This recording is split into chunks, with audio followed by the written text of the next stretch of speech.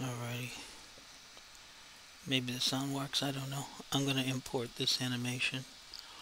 I don't think there's anything I have to do with it. We'll see. Well, I don't see it. So, what does that mean? It means it's huge. Alright, I want to resize it first because it's going to be kind of weird looking. Let's big creation. Add a save rig. And it's way down there. So let's just resize this. Just get it somewhere that makes sense. We don't want that. Good. Alright, we got a feedback here. I want that. Alright, so bring it down just to match it. Usually you want to match the pelvis, but matching the shoulders is just fine. Oftentimes, because I don't know which one of these is the pelvis, I'm guessing it's that one. Let's do that anyway. Let's get down there. Alright, we'll call that pelvis.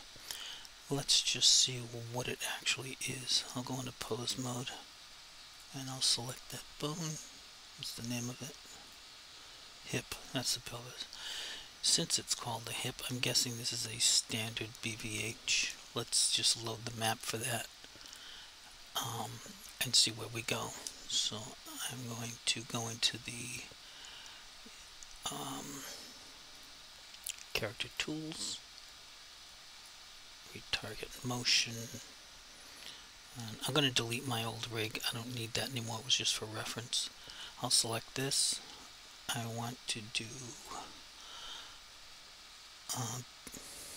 BVH, this one here, BVH or CMU or DAZ, because DAZ, I believe, I think that's the reason why I put DAZ, is because DAZ also produces or can produce compatible BVH, apparently. I don't remember putting that there. Let's just see what the animation looks like. Okay. So how long is that anyway? Like 300 plus frames. Alright, now I loaded a map, and what the map does is it translates the existing rig to the Second Life rig, and you can see the director contains a map. The next step here is to, well, let's get some distance. I'm going to make it like half a meter or so, and you say action, and it will create the target rig. Now the configuration of the arms is a little weird. I might want to change that, but let's just see how it plays first. Oops. Yeah, it didn't work. The map does not work for this. That's strange. I'm pretty sure it's the correct one.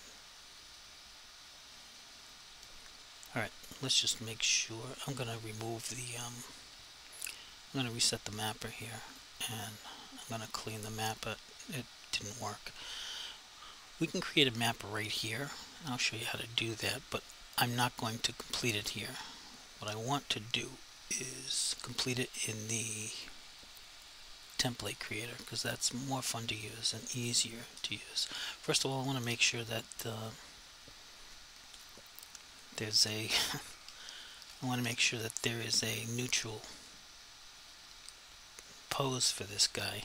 It looks like this pose is incorrect, so let's see if there's a neutral pose by putting him in pose mode, selecting all the bones by hitting the A key and Alt R, and there is a neutral pose. Let's freeze that pose. I'm going to embed it directly into the animation. That will work for us.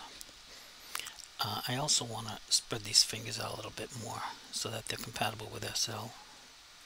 And we're just going to do some guesswork here. You can look at the actual Second Life rig to get a better reference, but I'm not going to do that here. You can do that yourself. I'm just going to do a little bit of cleanup work. It'll work okay. It'll be some funky, you'll see it. You just have to do some testing to figure it out. Alright, we're going to say that this is the pose we want.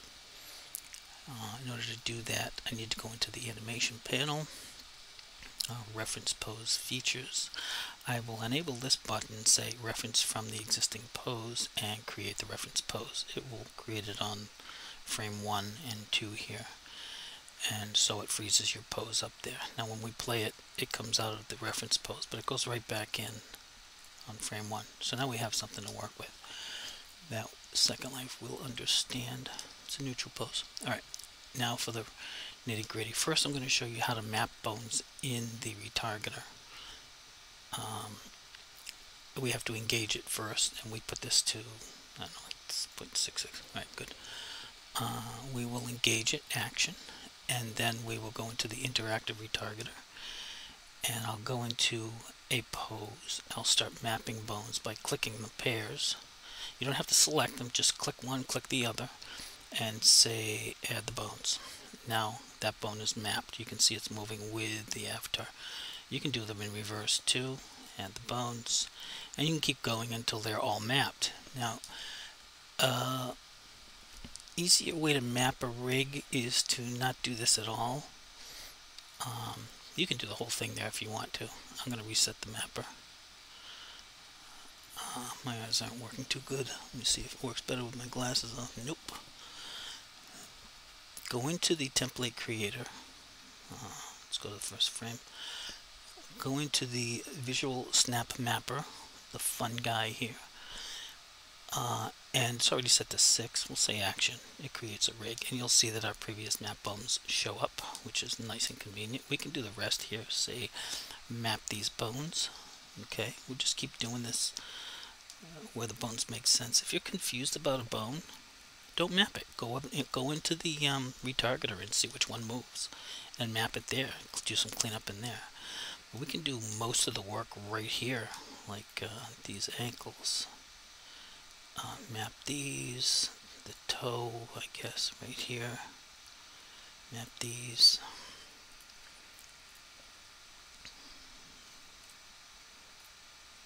Yeah. Wait a minute. Map. Okay.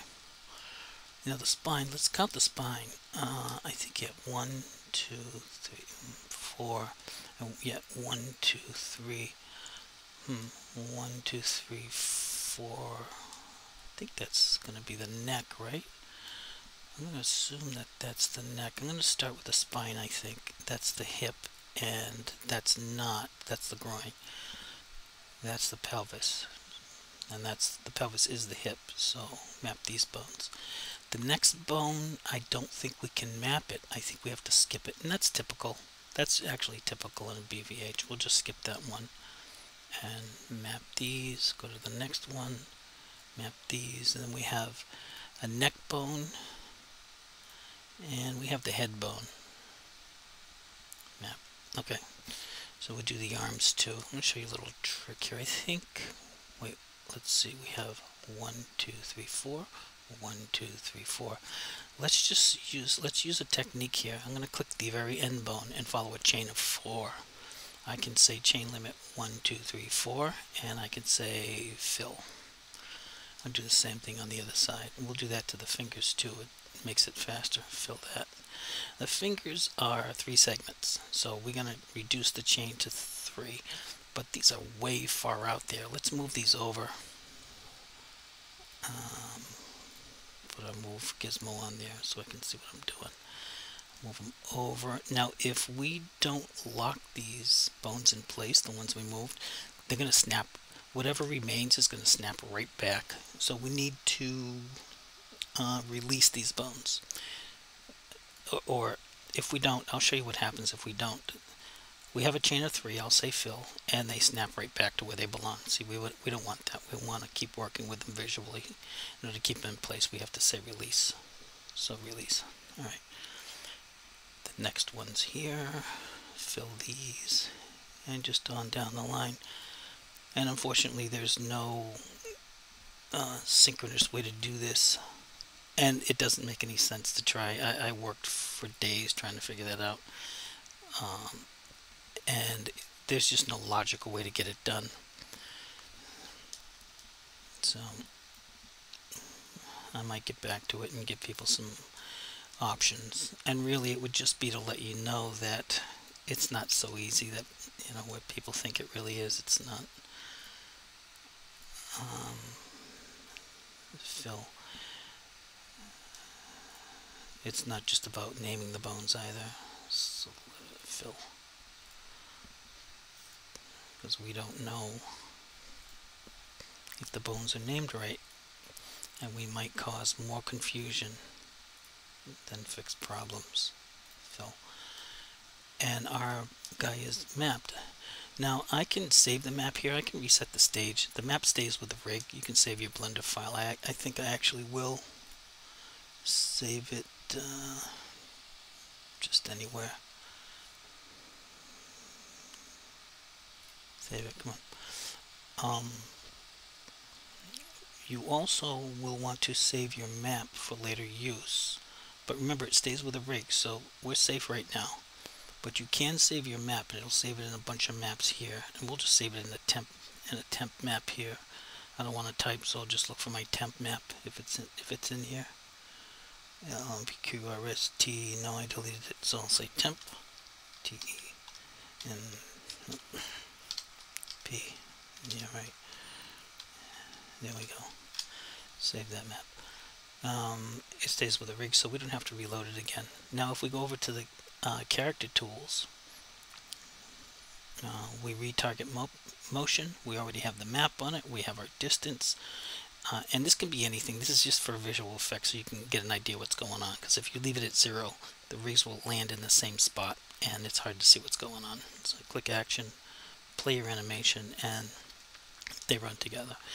Now it's assumed that the whole animation will play without problems. We go into keep that there, keep that selected. Do not select this guy. This is your export rig. Go into animation. The best way to animate to export an animation is through the anim file format. I'm not supporting BVH, although you can export BVH. But you'll come back to me and say, well, why is it doing this or that or not something else? And it's because it's BVH. Close a reference thing here. Anim export features. Priority, I will set it to 3. I want to loop my animation. You probably don't want to do that. Maybe you do. You can loop it in a script if you want. And I just click export. All the other stuff is set up.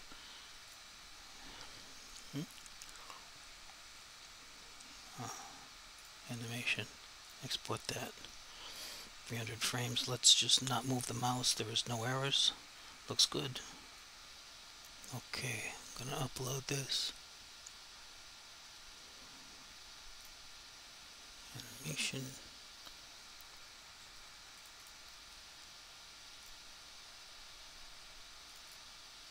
Play it. There we go. Alright, have fun.